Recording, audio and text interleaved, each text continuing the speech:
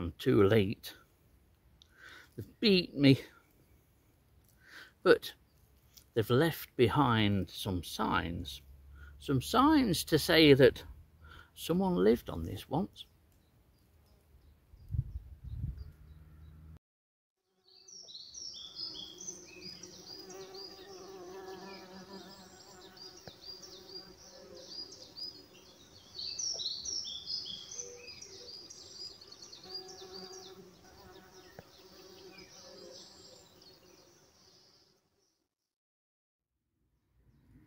A few weeks ago, a butterfly passed by here. A butterfly that was part of a good arrival.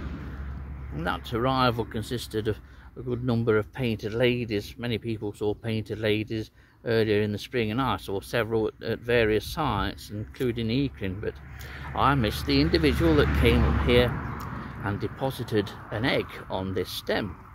They lay generally near the top of a growing thistle. At the time the butterfly was around, that top would have been about here, and she deposited an egg somewhere in this area. It may well have been on this leaf.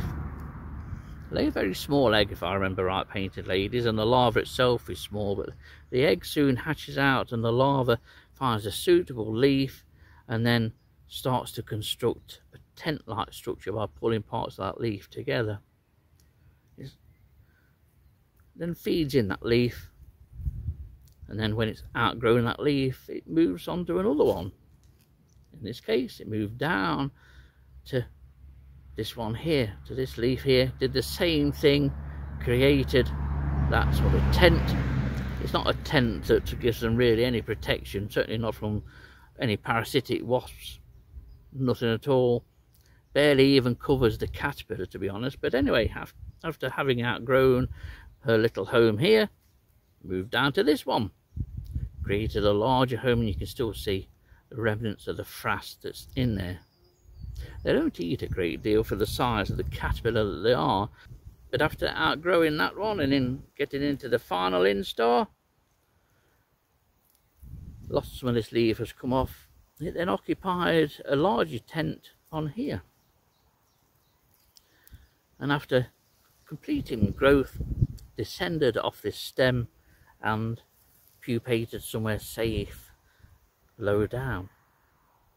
That butterfly is very probably one of those that I've been seeing around this field today, and they will produce at least one more brood, and then usually in August they will start to move south. It depends very much on what kind of summer we get for the rest of the summer.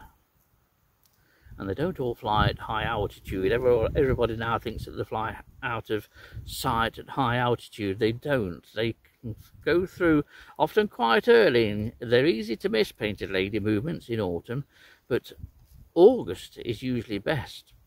Could even be as early as late July, and they will fly at the height that I am. They will fly at sort of crop height. No doubt some do fly high, but you can actually sit down and watch painted lady migration. But in autumn, it's quite a rare phenomenon. Of course, in spring, it's produced some enormous numbers of butterflies. One of the most incredible spectacles and experiences was the last big painted lady movement. And thanks to modern technology, we knew it was coming. We were able to track the large numbers from as far away as Morocco and coming up through sort of Spain and then through France, and we knew exactly where they were, the main wave. What a couple of days that was. And yet, hardly saw a one going back.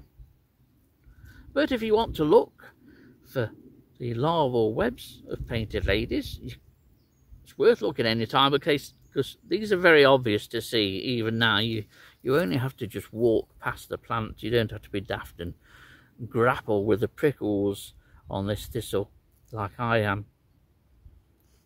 Chances are may well be vacated, but I say there will be a new brood along shortly. But it's an easy thing to look for. People don't look for this kind of thing anymore.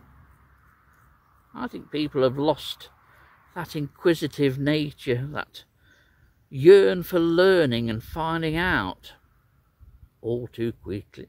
Easy to ask somebody on Facebook or Google it.